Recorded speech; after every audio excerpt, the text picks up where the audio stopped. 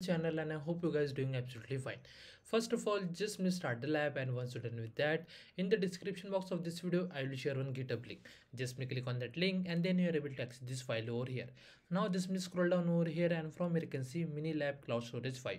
So just copy this content over here, copy all this command, come back and just paste over here like this way and hit enter over here.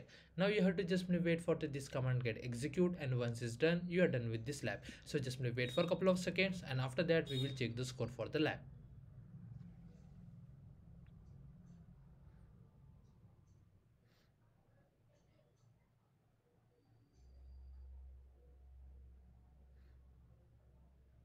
And as you can see is done.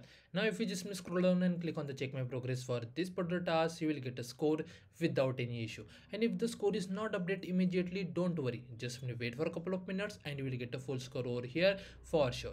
And that's the way we have to complete this lab. If you still have any doubts, please do let me in the comment section. Thanks for watching and have a good day guys.